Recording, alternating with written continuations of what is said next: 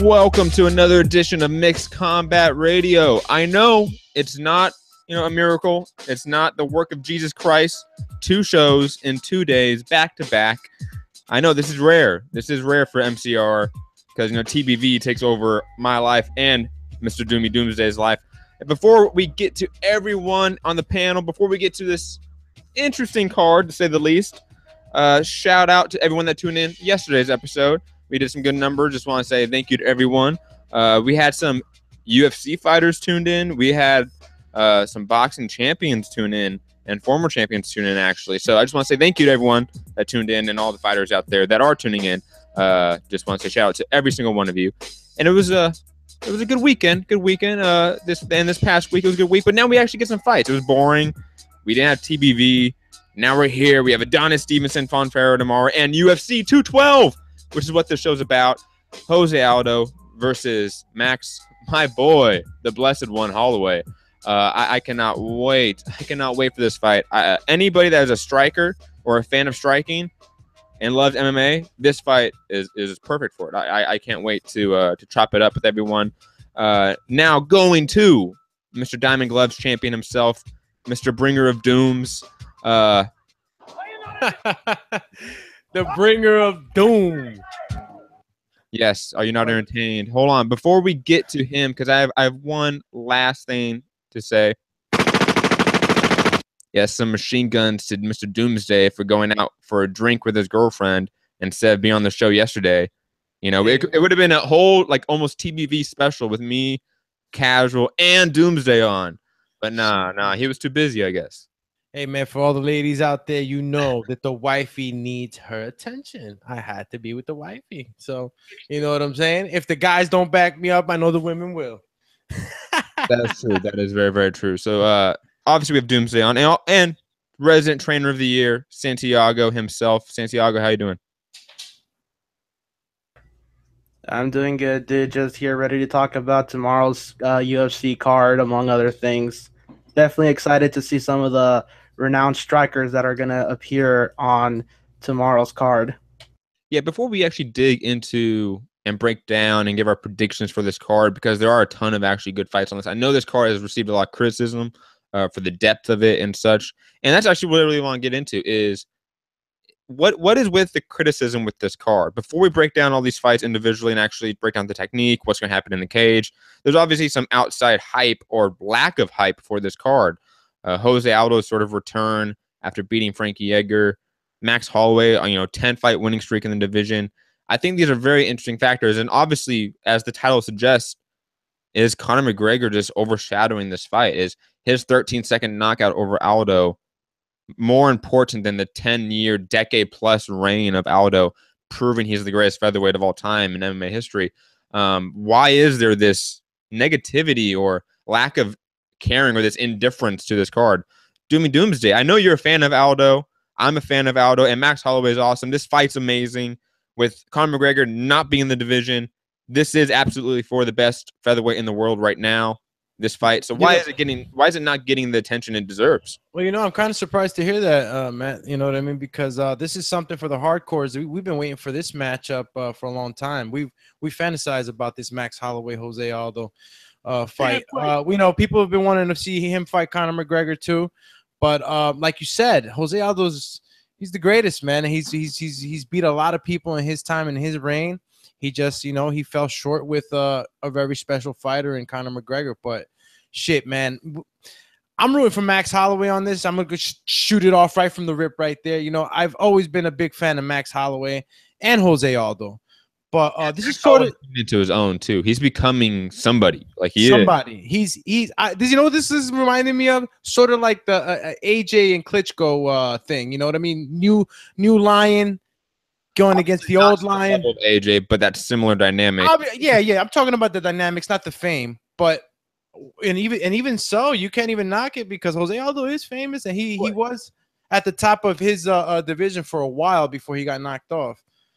Well, the thing with you're comparing Aldo with Klitschko, obviously, and I think that's actually a very good comparison. Both reigned for about a decade plus. Both were the best of their generation. Obviously, boxing has a greater heavyweight history, so you can't say Klitschko was the best heavyweight of all time. But we can say without doubt Aldo is the best featherweight of all time.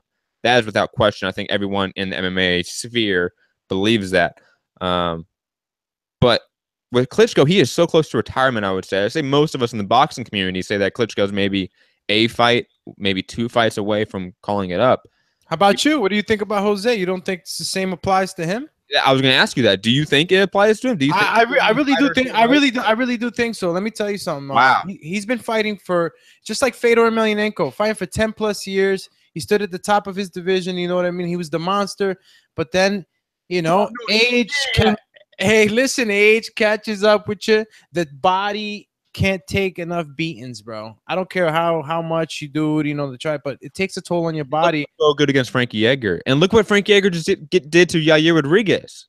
Hey, you know what? You're right, because you know what? At the end of the day, who am I to tell a guy you can't fight anymore? You know what I mean? You want to keep fighting, go ahead and do it. But as somebody that likes to, that's seen the sport for so long, I say that he's done a lot for the sport, man. I mean, but at the end of the day, as a fighter too, you can't tell someone. He's definitely past his prime. I think we all know that. I think the question is, how much does he have left in the tank? Well, what do you think? I think he has something left in the tank. I think the fight against Frankie Edgar showed to me that he is still there, that he is still the number 2 featherweight at that time, because obviously Conor McGregor still had the belt at that point. But now with Conor McGregor out of the division, he is obviously the best featherweight in the world. He is. Now, do I think Max Holloway is going to beat him? Obviously, we're going to get into our predictions later. That's another question for later in the show. But if Aldo wins, I do sort of agree with the idea that he only wants maybe 1 or 2 fights, and that is McGregor. I think Aldo's not interested in anyone else but McGregor. You think he wants that revenge? You think he's willing to put it on the line again with that guy? I mean, think about Aldo being pound for pound top 5 in the world, probably still to this day. And at the time, he was top 3 at least. And then you put in perspective his overall great reign and how it stacks up with other great reigns in MMA history. He's up there with one of the best MMA fighters of all time. Am I wrong? I mean, isn't Aldo one of the best fighters we've ever seen in MMA history? Like I said, I've been following Aldo all the way back to WC. Yeah, exactly. Legend. WEC. So it's I've seen him come up. You saw the prime. I saw the prime. So. I saw the prime, bro. This guy's earned his spot. He's one of those fighters that I can totally say he's earned his spot.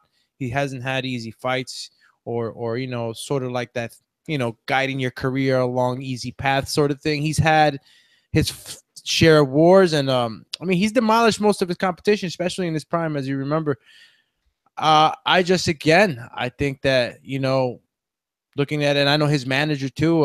He's been with his manager for a long time. I'm pretty sure they talk about these things. And if anything, they're gonna take big fights. Look at Nate Diaz. Nate Diaz is he doesn't care about anything else but big fights. So, if Jose takes that route, I wouldn't be mad at him. Like I said, he's done a lot for the sport. Quick point: I don't think he can take that route. Unfortunately, he's not the star of Nate Diaz, but he is obviously a much better fighter. He has a better legacy. But aside from that, Santiago, I want to get your thoughts on this topic because you are more of a casual fan than all of us. You probably have only seen maybe a few of Aldo's fights, maybe 2, maybe even 1. So, what is your perspective of this guy from a casual standpoint, and what's your perspective on this fight? Well, obviously, I've only ever seen and heard of one Jose Aldo fight, and that was his 13-second knockout loss to Conor McGregor. And I had been doing some tape study about this to prepare for this podcast, and looking at Aldo's, the way he conducts himself in the ring, the mentality that he carries himself, he definitely embodies that Tony Montana up and coming mentality to his fighting. He fights the way he wants to fight, gives 2 shits about how anything is done, and he's a very strong and physical guy. And I don't know if I can't really say anything like whether the prime is gone or not, because I haven't really seen too much of him, but I get a good sense that he's probably still gonna show us and show me that what we saw in the 13-second loss isn't everything that's all cracked up to be. Yeah, and I don't want to throw out the term fluke because that takes away from the counter shot that McGregor threw. But I just want to go through his resume really fast. That decade run that he had at featherweight. I'm going to skip some names, obviously, but Jonathan Brookins, Cub Swanson, Mike Brown, Uriah Faber, Manny Gambarian, Mark Hominick, Kenny Florian, Chad Mendes, Frankie Edgar, Chan Sung Jung, Ricardo Lamas, Chad Mendes again, and then obviously the loss to Conor McGregor. That run is up there with the Fedor run, up there with the John Jones run that is still current, up there with the Anderson Silva run, up there with the George St. Pierre run. I mean, it's up there with those top 5 runs in MMA history. It's so interesting how he's become one of those sports figures that is known for his greatest failure, not his tremendous legacy, and that's very, I'm not gonna say disheartening or sad, but it's just disappointing. It's disappointing because we all here and everyone listening to the show can see Aldo and see that he is levels above a lot of people, that he is truly a great. And I know a lot of people throw that term around, but he is that. He embodies that. The 2 wins against Frankie Edgar alone, the 2 wins against Chad Mendes alone is just something otherworldly. That truly, there's no other buddy in the lower weight classes that has the run that he has. BJ Penn didn't have the run that he had. That's just a fact. That could be due to other factors, such as BJ Penn moving up to 197 pounds and fighting guys like Lyoto Machida in Japan. But that's beside the point. You know, Dominic Cruz didn't have the run that Jose Aldo had. You know, Frankie Edgar didn't have the run that Jose Aldo had. All these greats of the lower weight classes, Takanori Gomi, Kawajiri, Chanel Aoki, Gilbert Melendez, all these guys don't have the run of Jose Aldo. He is, without a doubt, a Hall of Famer and a once-in-a-lifetime talent. But unfortunately, he's known for his greatest loss. It's just sad.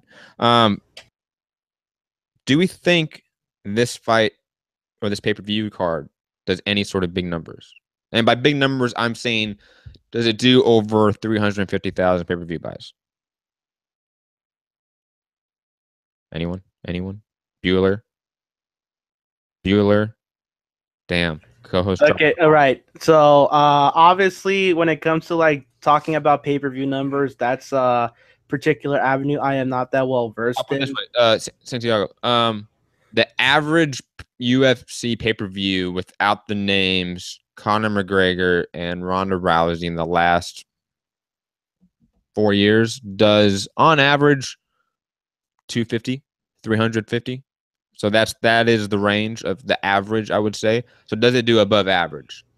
Average to above average. I don't see why it wouldn't, because from my understanding too, this is a fight between a current champion and an interim champion. Am I correct in that understanding? Yeah, but I mean, okay, you bring it up, so I'm gonna address it really fast. Fuck the whole featherweight interim belt situation that's going on, and I don't know. I think that when we got the whole Conor McGregor moving up situation, we had Jose Aldo become the interim champion against Frankie Edgar, then got promoted to the regular champion, and then they had another interim fight with Max Holloway. Just bullshit. I just want to address that very fast. That whole situation the UFC had was bullshit. But I say let's get to the fight. Let's break it down. I think that Jose Aldo is one of the best boxers, the best Muay Thai practitioners in MMA history. He has some of the best takedown defense. For one, he is incredible at pivoting and countering off the pivot. He basically is the matador. When you looked at like the Frankie Edgar fight, for example, the second one in particular, he baited Frankie Edgar in and was able to pivot and counter consistently over and over again. I think due to Max Holloway not really having the best defense for leg kicks, we're going to see Jose Aldo's leg kicks make a comeback. That's going to be intriguing. How can Max Holloway deal with that? That's an X factor that we really haven't seen, because Jose Aldo probably has some of the best leg kicks in MMA history, up there with guys like Edson Barboza and Mirko Krokop and Prezio Hizzo. So it's interesting how that's going to play a factor. But we have Max Holloway, who's the taller guy, who's the more ranger guy. I would say he has a little bit better boxer. His clinch work is better. He's more brutal in the clinch. His elbows are fantastic. His knees are fantastic. I compare him to guys like Tony Ferguson, that new age sort of fighter that can do a lot, that are more freestyle and they flow. Flow is the best way to describe Max Holloway's style, similar to guys like Tony Ferguson. They have a flow to them where they can go from offense and defense and from grappling to striking seamlessly. I would say that there is no transition, that it is very rough to read them. And I think that's going to play an interesting factor. How is Jose Aldo going to deal with the taller guy, more rangier guy who is on a different level in terms of flow at this point?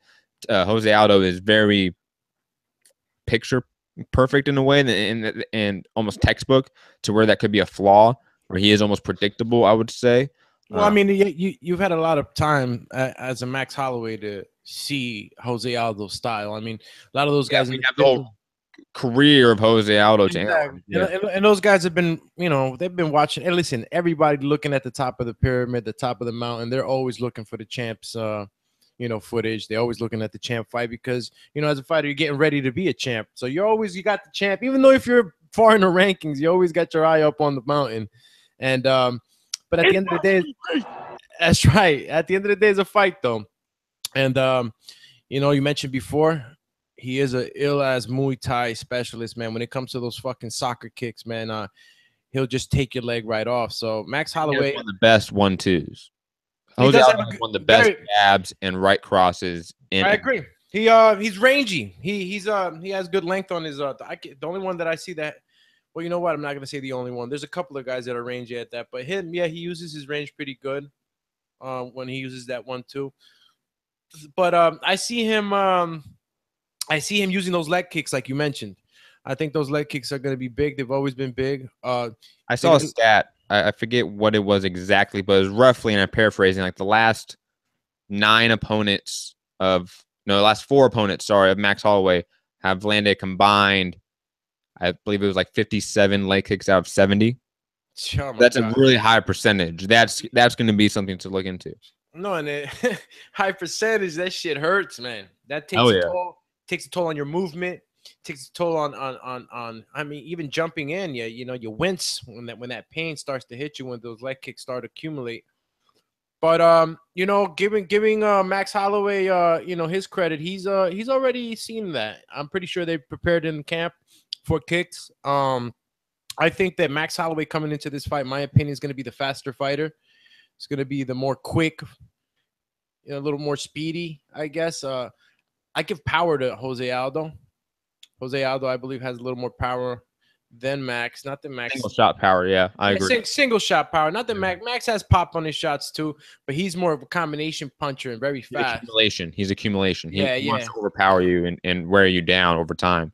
Yeah, and he could flow, like you say. He could flow right into, into a submission. But then again, you're dealing with Jose Aldo, Brazilian black belt jiu-jitsu practitioner. So I'm excited, man. I'm excited to see the fight. I think that Max Holloway is going to have to mix it up pretty good. Try to get Jose Aldo to a takedown, to maybe some ground and pound into a submission. But he really has to push the pressure. He can't let Aldo get into his zone, man, because I feel as if Aldo gets into his zone, man, his distance and range, he's gonna hurt him, especially with those kicks. You bring up pace, basically. That's gonna be very key in this fight. Who can set the pace? Can Holloway set the pace and set the tempo of the fight, and really just start overwhelming Aldo through time? Holloway is one of those guys that he gets better as the fight goes on. He's like an avalanche. It slowly builds up, and then it's just this unrelenting force in the later rounds. That's what he has to do. He has to really push Jose Aldo, make him uncomfortable in every part of the fight, in every section of the cage. That's going to be key. I don't know if he does that, though, because Frankie Edgar, one of the best boxers as well in MMA, one of the best wrestlers in MMA, which is overall one of the better lightweight fighters of all time, struggled. Could not take Aldo down. So I don't see Max Holloway being able to take Aldo down. I just don't. And this fight, to me, is going to end up as a striking battle. And that's very interesting because we cannot say one is a better striker. They're just very different types of strikers. Yeah, you're right. I mean, you mentioned before a single shot power. Like I said, I was trying to describe what Aldo had. But if I'm going to go for comparisons, Aldo definitely is the power guy. And Max is the speed guy.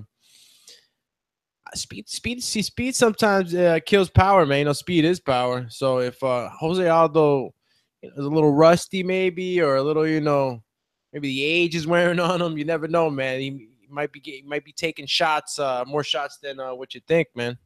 I'm coming for you. That's right. That's what Max Holloway needs to do. Santiago, you said you've been doing tape study. I know you've been doing some hard work, and because you're casual, I love that. I love that a casual is doing some tape study on this fight. And plus, you're a fan of striking. Both these guys are strikers. What's your take on the striking styles of both men and how it's going to play out in the cage? Well, when I look at a guy like Jose Aldo, I see a very refined street fighter. He has a very polished 1-2 and knee. He does let himself get caught in combinations during exchanges sometimes, but he is a very physically strong guy. He's very resourceful too, because even when he seems to get caught in those bad situations, like if maybe he gets taken down, he can still keep himself from being completely put on the ground, get back and come back to get the win.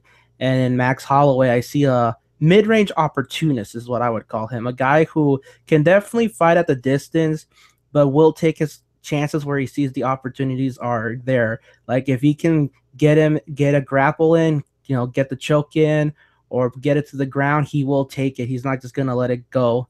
And it'll be interesting to see which one of them takes advantage of their particular strengths, because I do feel that in a striking battle, I think this edge is slightly in favor of Jose Aldo. So you're saying the edge is for Aldo. Interesting. I feel like Alex is leaning Max Holloway. So do we have dissenting views right now? Do we have Alex going with the new breed, maybe the new face of the featherweight division, Hawaii's own Max Holloway? And do we have Santiago going the legend Jose Aldo? I mean, if you want to put it in those categories, yeah, I'm on the Holloway category, all right? You know why? Because this is the new lion. Don't ask me if I'm all right. Hell no. Oh, hell no. You're picking against Aldo, man. I'm hurt. Listen. Aldo may be listening to the show. What are you doing? Hey, so what? Jose Aldo's going to understand why I'm saying the things I'm saying. Jose Aldo's going to put a target on Alex's neck. Hey, listen. Jose Aldo's a fucking legend. He knows that what I'm saying is what's being said by others also. They're banking. A lot of people are saying that you ain't got it, Jose, that you're starting to slow down. I guarantee it.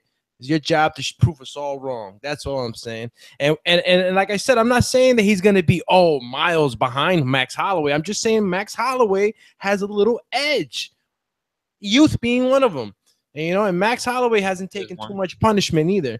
So it's not like I'm telling you that, this is a young beat up guy that's going to be faster. This is a guy who hasn't taken too much punishment and is younger, and he's grown in, like you said, into his character, who he is now. He's not the same fighter as before. He's had tough McGregor.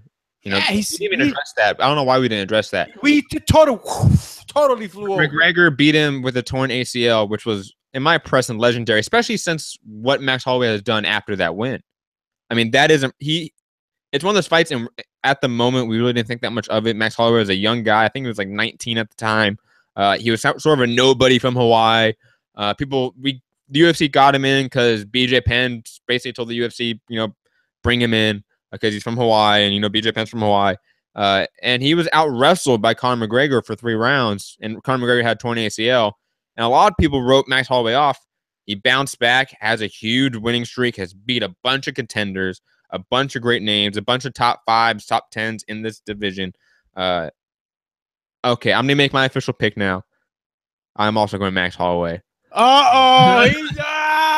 jumped ship. Okay, here's the thing. I'm going to call you S double. Switch side. If Jose Aldo just shows that he's a couple levels above Max Holloway, I will not be surprised.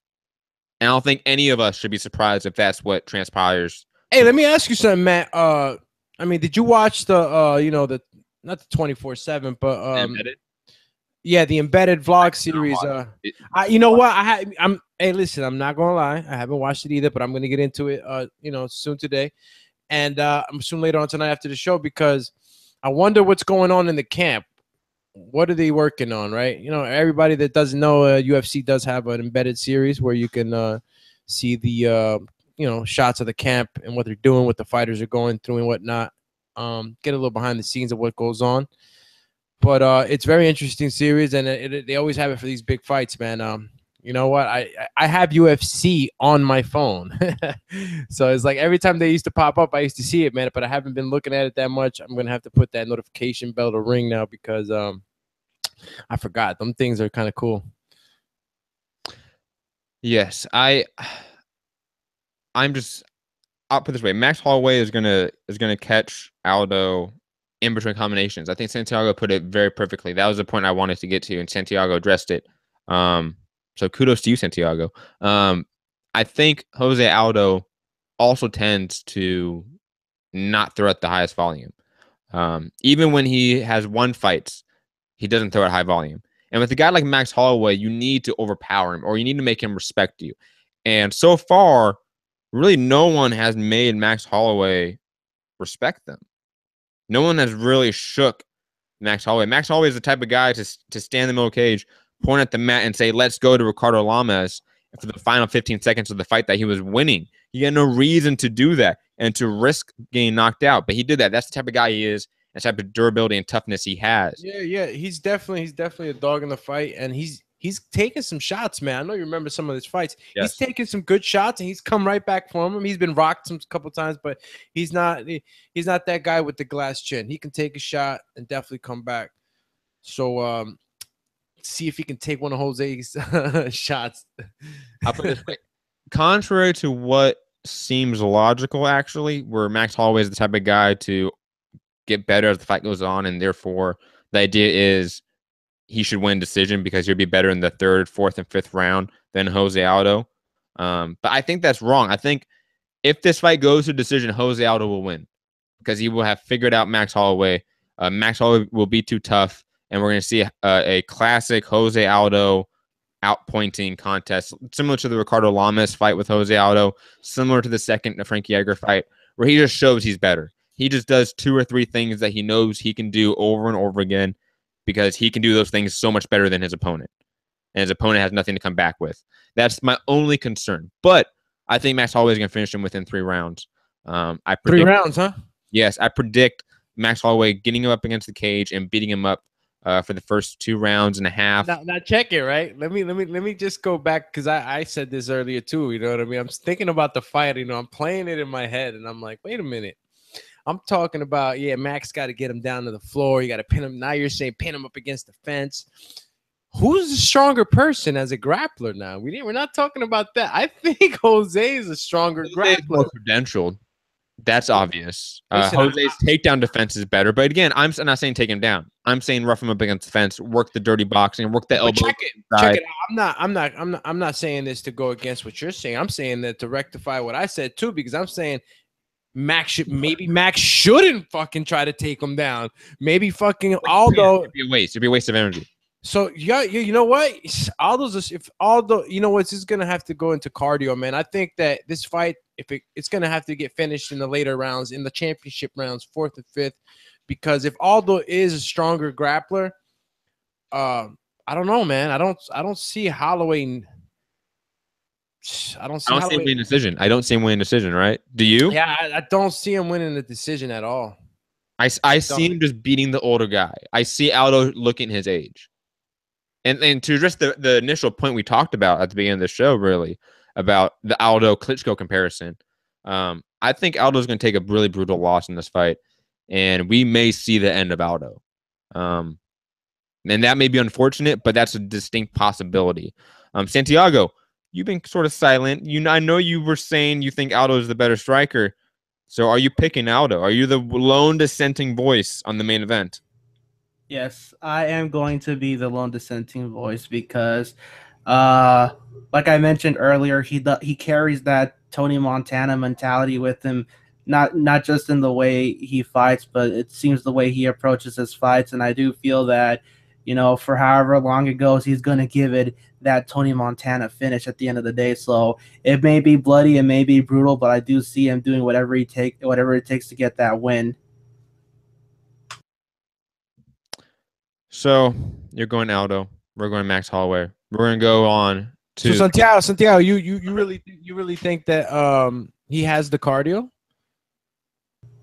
I think he has the resourcefulness to pull it off.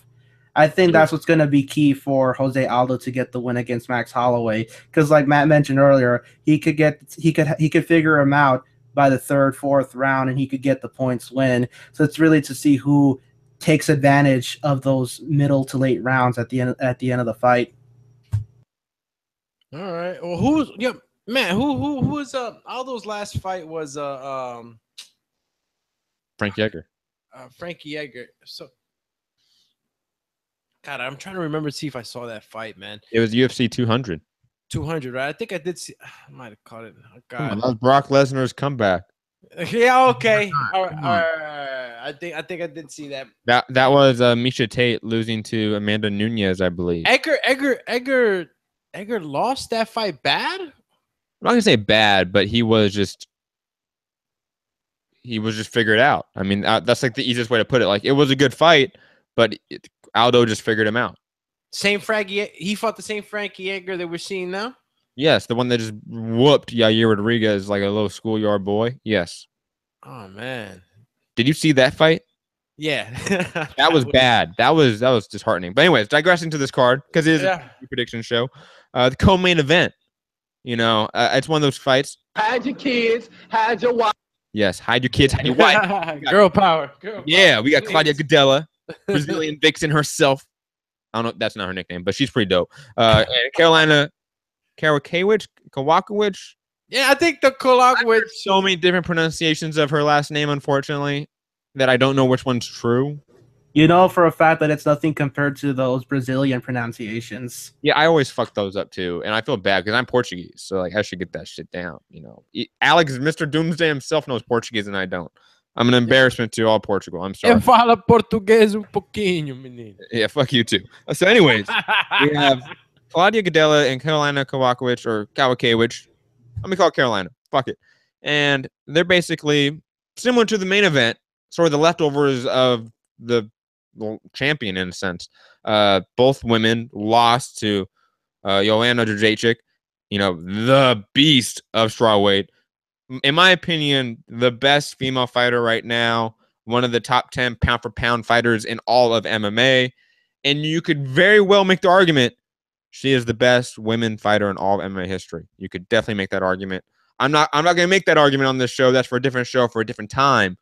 But I'm saying that there's an argument for that. But anyways, digressing to this fight between these two beautiful ladies and just overall badass fighters. I think this is very intriguing. I think Karolina gets a lot of hype and a lot of respect from media and fans for a really big punch that landed on Joanna that rocked her, that made her look mortal. We haven't seen that for a while, so I think Karolina gets a lot of hype for that.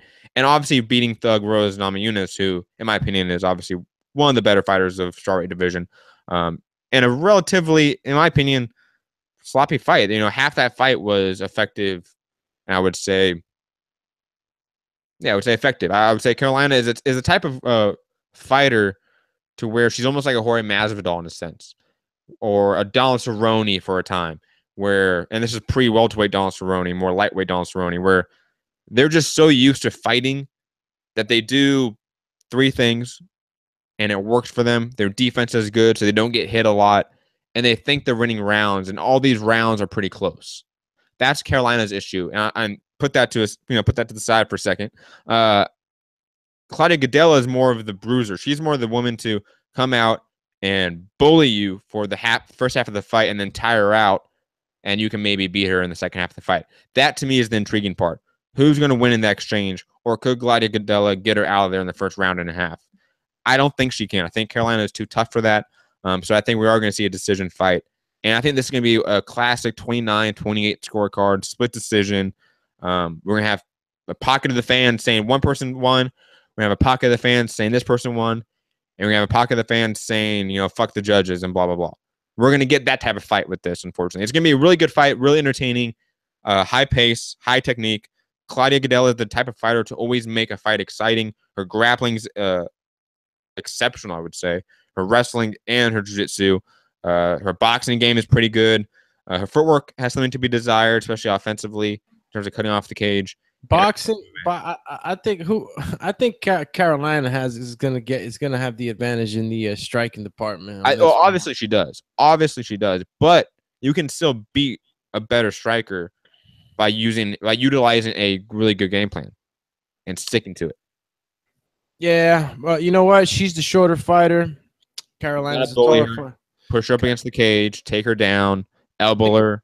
I think Carolina is gonna take the cake on this one. Really?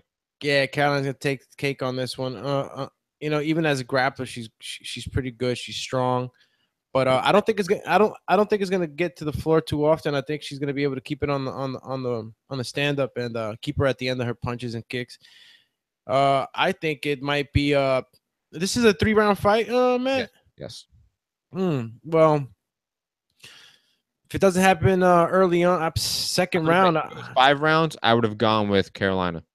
Yeah, I was actually I thought it was a 5-round fight, but 3 rounds, even so, man, I think the striking department, unless Gadelha has a plan to be able to, you know, pin her against the fence and really ground and pound her, mash her up, I don't see her winning the you know, the stand-up game with the reach advantage and all that other stuff. Well, I'm picking Claudia Gadelha. I think she is going to do that. I think she is going to push her up against the cage. You are going to, or she is going to, rough her up a bit. And even in the striking, she may get some success. I remember she did find some success against Joanna Jacek. Am I wrong? She did catch her. She did.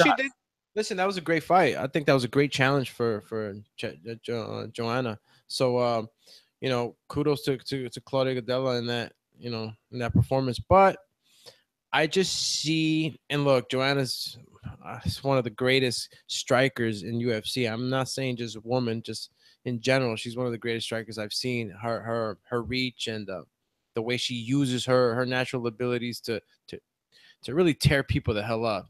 She literally throwing them in the wood chipper, bro. The way she finishes them, bloodies them up. She's really got that killer instinct. But I would say that these two fighters definitely made Joanna look mortal. They both challenged the hell out of Joanna. But gauging them from their performances against her, I think that Carolina is going to be victorious in this one. Definitely my prediction on this fight. Just expect some Muay Thai from Carolina. Get up! Get the fuck up! She's gonna elbow the hell out of her. Watch. It's not gonna happen. Santiago, thoughts and predictions on this fight? Yeah.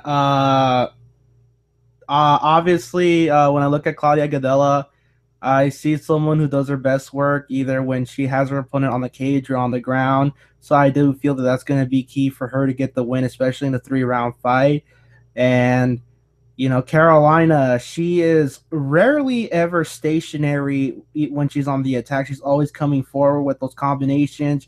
She's a volume striker, you know, always trying to chip away at you, no matter how heavy the punches may be that she's throwing. And I feel that if she can keep a consistent pace going for 3 rounds, she could edge out a decision. I definitely see it 29-28 in favor of Karolina. Man, I'm the sole dissenting voice going for Claudia Gadelha. I feel alone on an island by myself, but it's okay. I think it's gonna be a good fight. I think we're all sort of in agreement that it's gonna go decision and it's gonna be very close. So it's gonna be intriguing. I think it's gonna be one of those fights we're gonna complain about the judging, unfortunately. But digressing, because I think we should hope that's gonna be a good fight. Vitor Belfort, Mr. TRT, Mr. Steroid himself, versus Nate Marquardt, who himself has a, you know, storied history of steroid abuse and PED abuse. The battle of two guys past the time, both guys close to retirement. Vitor Belfort, you know, has gone back and forth saying this is a retirement fight. This is not his retirement fight. So who knows with him? And both guys have history of PEDs. Both guys are chinny. Both guys can't last all 3 rounds. Man, I don't even know what to make of this fight. This is one of those fights where if you're betting, you stay away from this fight for the love of God. Because after why? Wait a minute. Why? Dude, come on. After 2.5 minutes, Vitor Belfort sucks. And all you have to do to beat Vitor Belfort is take him down at this point in his career. If you take him down, you can just transition to mount because he'll let you. and you can just ground and pound him out. So wait a minute. What are you talking about, man? The only way Vitor Belfort wins is if he knocks out Nate Marquardt, which is very highly possible because Nate. So you're banking on Nate Marquardt to go in and wrestle him? No, I didn't say I was picking Vitor Belfort. These are just the facts. No, I'm saying Marquardt. You're banking on Marquardt going ahead. No, I'm not saying I'm picking Marquardt yet. Okay.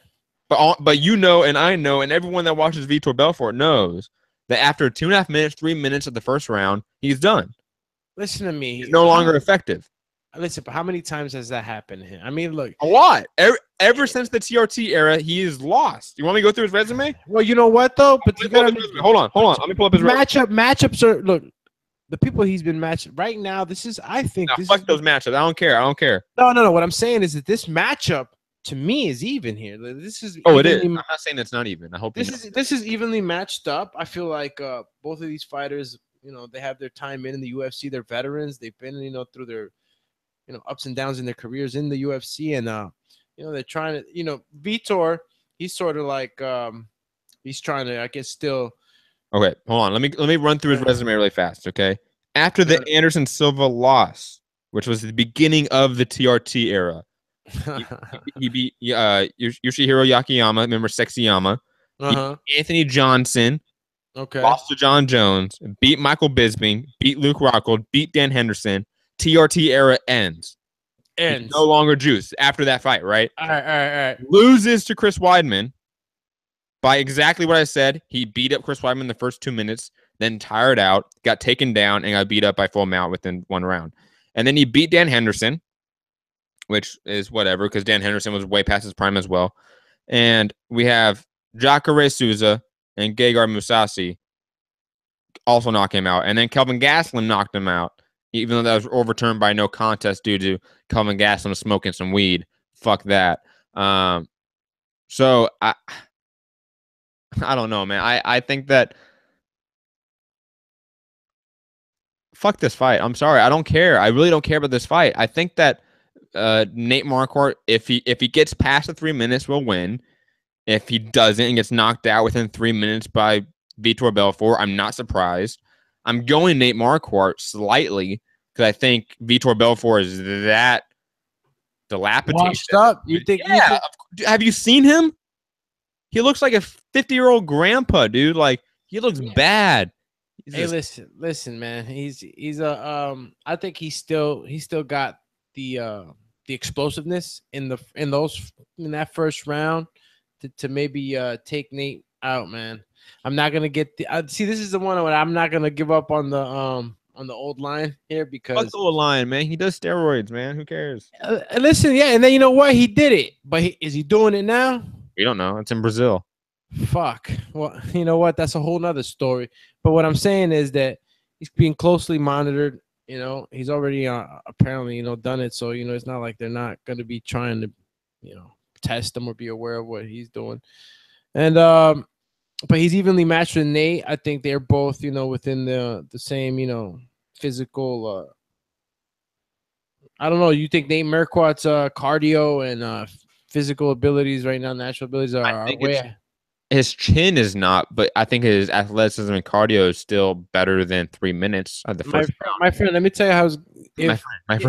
My friend, if Vitor Belfort catches Marquardt with one of those spinning back kicks or one of them crazy, explosive moves that he does, man, Nate Marquardt is not going to survive it. He's chinny. Give me a break. He's a little chinny, but like I said, Nate Marquardt could go ahead and try to wrestle him out, smothering him, trying to get him tired. He better protect his chin very early on because I'm telling you, Vitor Belfort is going to come trying to knock him the hell out. Both barrels, guns loaded. Yes, with both barrels, guns loaded, Vitor Belfort is going to come out and then tire out and then be gone. So it's whatever. Santiago, thoughts on this fight? Please break the dissenting vote again. Wow, we've been dissenting on so many fights this card. Intriguing. Well, now you and me are going to be on one side of this spectrum because when I do my tape study, I usually like to look at the last 3 fights that a fighter's had, and considering that Vitor Belfort's last 3 fights have been 0-2 with 1 no contest, asterisk on that one. I had to look back at his last 3 wins, and honestly, he looked like a very calm, cool, collected fighter, but given how he looked in his last fight against Kevin Gastelum, I don't see him being, that guy who can get the good finish or has that impressive kicks again. It might be there, but I feel that right now this is probably Nate Marquardt's win. He's very physically strong. He's a good counter striker, whether it's defending against the takedown or getting it in with those counter straight rights. And I feel that if he can get them in, he could probably knock him out too. If I had to make a pick, I'd probably go second round counter knockout. For Belfort or Marquardt? Sorry. For Marquardt. Okay, good. Yeah, fuck you, Doomy Doomsday. I know you're eating, but fuck you for picking the juice head. But they're both juice heads, so it doesn't matter. We're fucked anyways. God. This is what it comes to in the UFC in 2017. That the third fight from the top on a UFC pay-per-view is Vitor Belfort, Nate Marquardt. What did Nate say? Nate said, everybody. Step to the mic, Alex. What are you doing here? What did Nate say? He said, everybody's juicing. I ain't surprised, motherfuckers. And it's just, this fight could have happened a decade ago. Like, literally, both these guys' prime was about a decade ago. So, I mean, I don't know. I'm just over it. That's why I just don't care about this fight. I think we're going to get either a very weird finish or a very vicious finish in this fight, and that's something to look forward to. But God forbid that this fight goes 3 rounds in decision, because that would be awful. So, next fight on the card. And I will help you with this translation, my friend. Oh, you got me here? You got me? I got you on this one, my friend. Oh, you got it. Take it away. We are looking at Paulo Borrachinha from Brazil taking on Oluwale Bamgbose. And my initial take on this is Borrachinha can put the pressure on you. He has good form and technique, even if he is a bit wide with certain shots. He has good ground and pound and a strong right, but decent combinations at best. And in Oluwale Bamgbose, he's pretty wild, unorthodox in his rhythm and punching, but does have some decent technique, and he has a really strong kick. And if I were to make my initial pick for this, I'd have to go with Borrachinha because I feel that he's a little bit more technically sound. And this should be a knockout win for him, probably in the 2nd or 3rd round.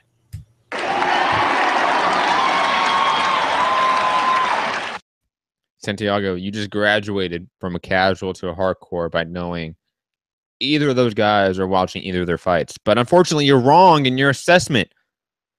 Oluwale Bamgbose is going to win. You know why? Because he is a brutal knockout finisher.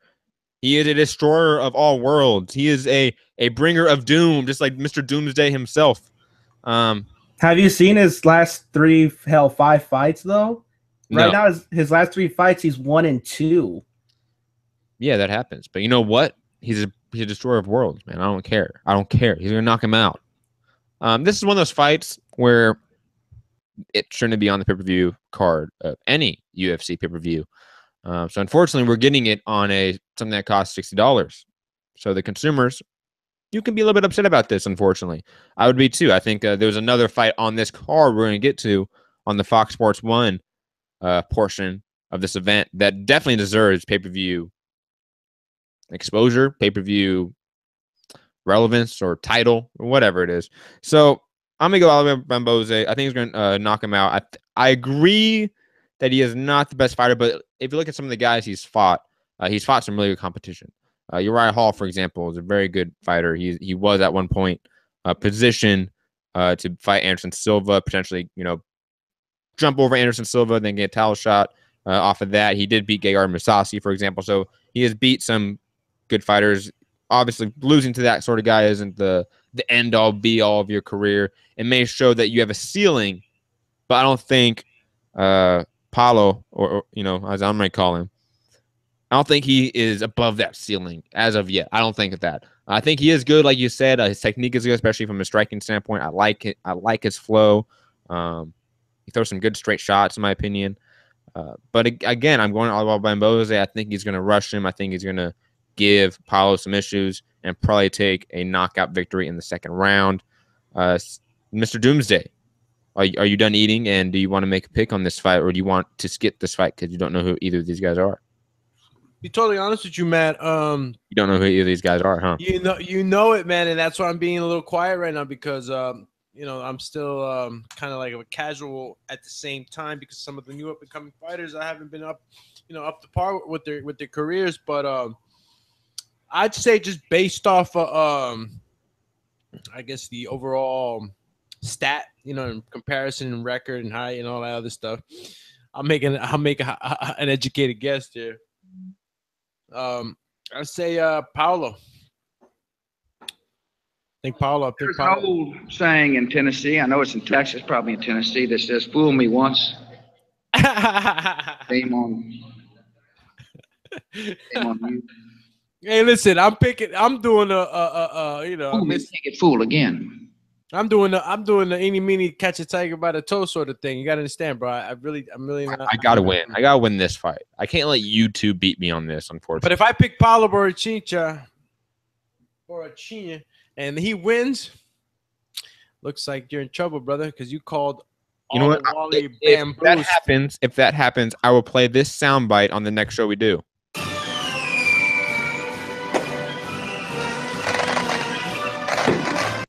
Now imagine had you played that when I was helping you do the UFC show. Which UFC show? The London, UFC London. Remember when I got the first pick right? Yeah, fuck that, man. I've been off on picks this year. You know why? Because I don't do enough tape study because of TBV. But that's just, I'm going to put that to the side.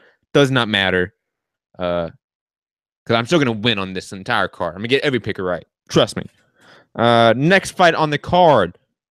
I like this fight. I think it's very intriguing. May not be the most highly ranked fight or the fight that has the most relevance to the division, but I think it's going to be a very entertaining scrap for sure. Erick Silva, who was once a highly touted prospect, a lot of people thought he was a phenom, and now he's going up against Yancy Medeiros, who is moving up a division to welterweight. I think that's very interesting, especially since I did not see him as a big lightweight. So that's just very intriguing to me on how he's going to do in a new division. I think we're going to see Erick Silva do some good work. I think Erick Silva, one, is just a little more used to this division. He's more experienced at this point. He's fought a lot of top guys. He's beat some good guys, lost to some better guys, unfortunately. And Yancy Medeiros is sort of at that level, too. I think this is a very even fight. Both guys have some good striking. I think Erick Silva is a little more of the explosive striker with a single. He can change the fight with a single strike more than Yancy Medeiros. Yancy Medeiros is more of a fundamental, methodical boxer / kickboxer, I would say, and of the American stint of kickboxing. I think both these guys don't have the greatest wrestling, though I think Erick Silva probably has some neater jiu-jitsu, I would say. He can grab a submission off a dime faster than Yancy Medeiros, even though Yancy Medeiros trains with probably a better jiu-jitsu team out of Cesar Gracie Jiu-Jitsu out of Stockton, California, with the Diaz brothers, Jake Shields, Gilbert Melendez, and such. That's just a phenomenal team. So he's getting some good work in. So I think they're going to probably cancel each other out on the ground game. If it goes to the ground or goes to grappling, it might end up being a boring fight. If it stays striking, I'm going to go with Erick Silva to win by knockout via the second round. Though it's a close fight, and I don't have any issue with people picking Medeiros to win. Mr. Doomsday, thoughts and predictions on this fight?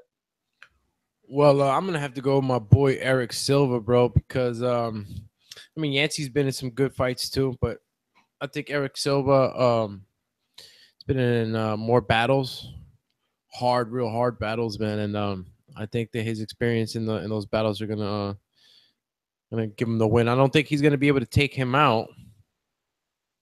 Think this might go all 3 rounds into a decision. That's possible. However, if Erick Silva manages to catch him in one of those combination shots with some knees, and I think that Medeiros' chin won't hold up. I think Erick Silva's, he's got enough snap and pop in his shots to put him away if he catches him solid. I haven't seen much. I'm again, I'm picking Erick Silva more, also because I haven't seen enough of Yancy's fights. I don't know how good his grappling is. I thought that Erick Silva would definitely have the advantage on the grappling. I would say he does. I would say Medeiros couldn't negate the grappling. He may not be better than his grappling, but he could be good enough or competent enough to make that a non-factor in this fight. Well, it's going to be up who's a stronger fighter. I think Erick Silva is a stronger fighter. I'm going to pick Erick Silva.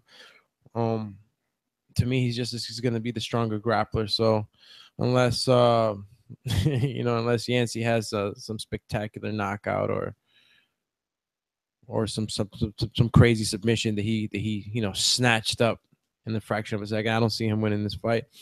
I see it being a good fight, good battle. If there is a knockout or any finish, it'll be on Erick Silva's part. Santiago, take it away. Well, if I were to say who had the better ground game, I would have to go with Erick Silva because he is, if I understand correctly, a 6-time Performance of the Night winner when it came to submissions, and Yancy is probably the better stand-up fighter between the two. So I feel it'll depend on who can get the fight to where they want it to be. So if Erick can get the fight to the ground and get the submission, it's definitely all for Erick Silva.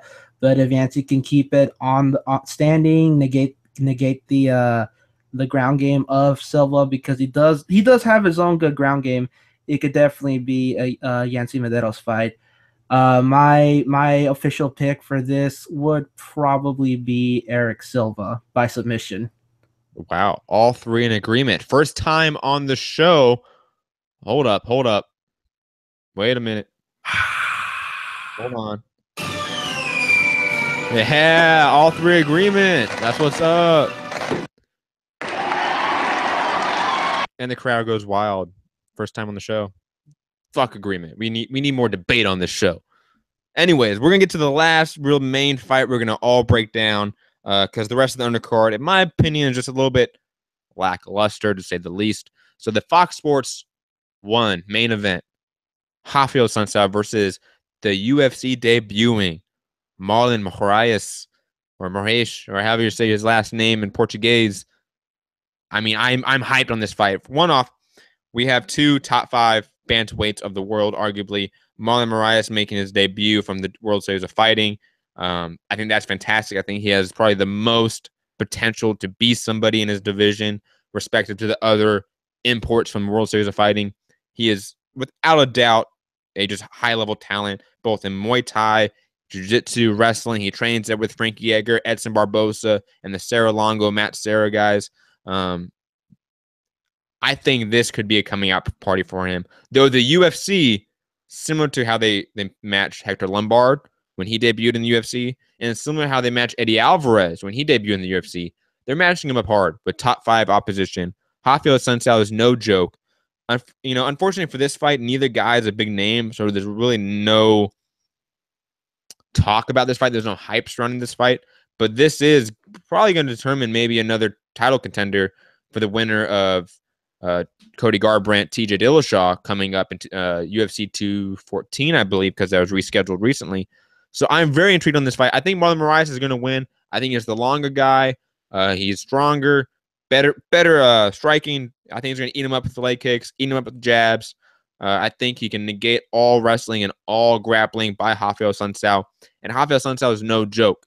I'm telling you, underrated fighters in all of UFC history, in my opinion. Okay. I was about to say, bro. I thought you were giving it all to Marlon. I don't even know who this kid is. He's coming in from what league? World Series of Fighting. World Series of Fighting. Okay, that was on NBC for a time. So this is his debut. He has no stats, no rankings. He's making his debut in the UFC. Well, not his debut in the UFC, but he's making his UFC debut. Do you see the difference there? No, I didn't. But is this his first fight in the UFC? Yes, this is his first fight in the UFC, not his first fight. I know that. He has no, but in the UFC rankings, you asked. Yes, he is not in the rankings, obviously, because he has not fought in the UFC. He hasn't fought in the UFC. So but he is, listen, point blank is, you know him, I don't, right? I'm gonna have Yeah. to go see what this kid's all about. But let me tell you something. I know who Raphael Assuncao is. I know who that is, and that's a dangerous fighter, bro. He's very compact, power puncher, good kicks. He'd give anybody a good fight. Great wrestling. Great jiu-jitsu, bro. He'll take a submission in a heartbeat. He'll only lose to the top 3 guys, and that's Cody Garbrandt, Dominic Cruz, and TJ Dillashaw. And that's nothing to, scoff at. I mean, those 3 guys. I mean, he's number 3 in the division. He shouldn't be, though. Well, you know how the UFC is, because wait. He's ranked number 3. He's ranked number 3 in the division, number 3 in the bantamweight. Is that because they rank the champion as number 1, as separate? What do you mean? Because there's 3 guys better than him. What's in the UFC rankings? Well, let me find the UFC rankings and read them to me very fast. I'm very intrigued by that now. But back to this fight, I think Raphael Assuncao can definitely get off his shots, can definitely catch Marlon Moraes coming in and exiting out. If he can lay his hands on him and sort of get a trip takedown, go for single leg, he could find some interesting transitions. Though I just think Marlon Moraes is just a little bit better, a little more in his prime, and he is set to really become somebody in this division and become a player. I think he is way more polished than a guy like a Thomas Almeida was when Thomas Almeida fought Cody Garbrandt and got knocked out. Marlon Moraes is a better version of that. So it's just super intriguing to me. I don't know if he's going to be a UFC champion one day. I'm not going to go on a limb and say that, but he's definitely going to contend for a UFC championship one day. That's without doubt. Yeah, he's number 4. He's number 4. I'm sorry. They didn't update the UFC app where I had read his ranking. Yeah, I'm gonna have to put that in there. Are you picking Assuncao? Because I'm picking Assuncao because I've seen him fight. I've seen his fights. I think he's a strong. I don't know the other guy, but I mean, you'd have to be the top 3 in order for me to pick against him. You know what I'm saying? I know he's this guy is he's a bruiser. He's a bruiser, and when he smells blood, he goes for the kill. So I'll be picking Raphael Assuncao on this. If this is a 3-round fight and this kid's coming into UFC, into the Lion's Den, in from another league, I think he's being welcomed by quite the lion right now. So I don't think it's going to be a easy night for that kid. I don't know who he is. You know him, but Raphael Assuncao will finish him. I'm hurt, dog. Don't ask me if I'm all right. Hell no. Hell no, man. You can't say that shit. I'm hurt, man. You can't. The hipster's choice, man. You're going to be proven wrong. Cannot wait. Santiago, please tell me you've done some tape study on Marlon Moraes and you know about his potential greatness. Unfortunately, I did limit my research to the main card, but based on Hold on. That's for both of y'all. Yes, but based on the information that you have provided us, because, as our resident mixed martial arts expert, you are very knowledgeable in the information you give us. I will have to side with you on this one because it seems like he is basically prepared to get the win for this one, and he'll probably, get the same result Lara Croft did when she took down that bear in the video game. I'm coming for you. I'm coming. Marlon Moraes is coming for Doomy Doomsday. I'm telling you. I'm gonna call him up and be like, "Yo." I mean, you're in the tri-state area, Marlon. Here's my boy's, address. Listen to me. Visit, Brazilian style. You know what I mean? So this kid must have been doing some work. I got the gun with the silencer that he's gonna bring to you. I got one too. Pew, pew, pew, pew. How about that one? Hey, listen. I'm just saying, this kid's he hasn't fought top level competition. That is true. Yes, you're right. Listen to me. They're bringing this kid in, and you're talking. Listen, I haven't seen him. I'm judging from a blind eye. I haven't seen the guy fight, but you are talking like this kid's doing some numbers in the other league. So was he getting his knockouts? Is he a champion coming in now? I'll put it this way. Jose Aldo. Think of Jose Aldo, and this is that guy. And so he was the champion in the league? Yes. Dominant bantamweight champion. Okay. So he's coming in the champion. He would get leg kick knockouts. Okay. So he's coming in the champion. Yes. into the UFC, an ex-champion of the WFC, WSOF. Oh, okay. World Series of Fighting, which has now been rebranded as something else that has the acronym of PFA, but I forget what it's actually rebranded as. Oh, okay. But he's coming in the champion. So, I mean, you're talking like okay, so he might be a great fighter, you know, and you've seen him, you know, do his numbers, but against what type of competition, man? Anybody can be beat. Yeah, you're right, though. You're right. Anybody can be beat, and this guy could be beat. But, you know, your analysis is not the greatest. Because you suck. And it's okay. It's okay. It's unfortunate, but it's all right. You know, you casuals over here. But that's really going to be the last fight that we're going to talk about. There's some other fights on the card. Really nothing of note, unfortunately. But we're going to pretty much, I think, head out of here. I mean, it is a Friday night. You know, I know it's late over there on the East Coast for Mr. Doomy Doomsday. It's what, midnight right now? No, it's 11, right? Yeah, it's 11:10 out here. That's not that bad. That's not that bad. Nah, it's Friday. Yeah, on a Friday. But, you know, it's a Friday night. You know, you want to go do something, watch a movie, whatever you want to do. Go get a drink, smoke some weed. I don't care. But Go watch the Wonder Woman movie. Go watch the new Wonder Woman movie. I want to see that. I hear it's pretty good. I don't know. My girl wants to see that shit. Yeah. Oh, every girl wants to see it. Let's be honest. And that's okay. That's a good date movie. That's what I'm gonna go. The only superhero movie you can ever bring your girl to and say, "Let's go," like let's go on a date, and she'd be like, "Yeah, let's go." She'd be hyped up. The only Marvel DC movie that they would like want to see and shit. Yeah, only one ever. So kudos to them. Can't wait to go see that. Addressing, because I know it was addressed in the chat. Somebody said it. Are we doing a live play-by-play for tomorrow's event? No, we are not. I will be doing a training session for TBV Border Wars pretty much during the card. And I'm going to be watching it with the homeboys. I may do an immediate reaction show. Depends when we can all get back to our house, back to our equipment and such, and do it. Obviously, that's going to be very late for Mr. Doomsday at that particular point. So we don't know about that. I don't want to address it right now for an immediate reaction show, but we're definitely not doing a live play-by-play. I'm sorry about that. We will be back Monday for a sort of review show of this card for sure. Do not have a time yet, but expect a time coming soon on Twitter at Mixed Combat News for any official announcement on it. And obviously, you can find me at Matt Hunter TBV on Instagram, at Mixed Combat News on Twitter. And you can obviously find Mixed Combat Radio on all platforms: YouTube, Facebook, SoundCloud, iTunes. I already said SoundCloud. What else have I not said? YouTube, whatever. It doesn't matter. But you can find us on any platform.